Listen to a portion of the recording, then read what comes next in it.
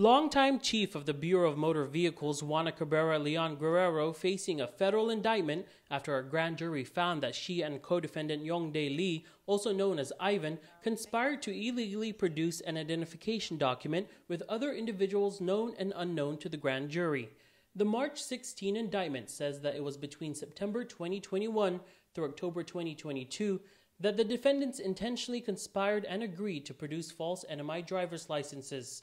Court documents state that the use was in or affected interstate and foreign commerce. The indictment comes after FBI agents raided the BMV and Department of Public Safety offices last December.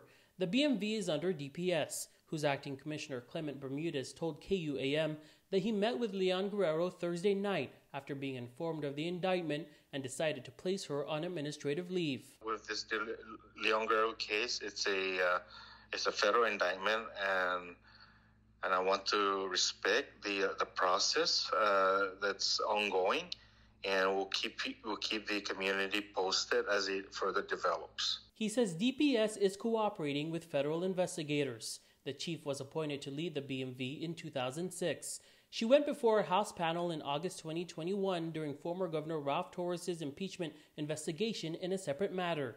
She was asked to describe her scope of work. Part of the duties are registering vehicles, registering of vessels and jet skis, administering of the written test, learner's permit, and the driver's license. Leon Guerrero and Lee are set to appear before a federal judge on March 20th. Tomas Maglonia, KUAM News, Saipan.